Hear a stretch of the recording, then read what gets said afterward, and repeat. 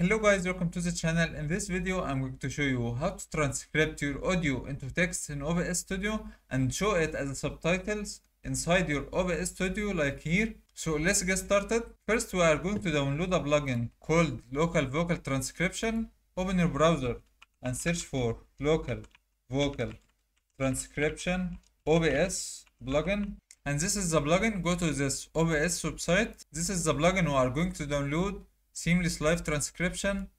Click on go to download. Also here these are some information about the plugin. So here it says it doesn't need a GPU. I myself don't have an external GPU. I'm using my internal GPU. It's a low tier CPU. It's not like a high end CPU or something. So go to this GitHub website and you are going to download OBS local vocal. Select the installer.exe file. Download this installer file, click on it, and this will start downloading. After you download, you will find the file like this in your downloads folder. Double click on it and start installing just like how you install any other app. Next, install. Right now I have it already installed, so I'm not going to install it. So just click on next and install and you'll be fine. So guys, now after you install the plugin, we are going to add a text source. That text source will be our subtitles, and you can change the size and the font and the color and all that stuff inside your text. So go to sources and click on add text subtitles. Add a text here just to test on it and change the settings to what you like. Scroll down. You can select a font. So I'm going to change the size to 100. So you can change all your text settings from here. And just click on OK. But before that, remove this text that you have written here. Just remove it. Now you have to go to your audio source.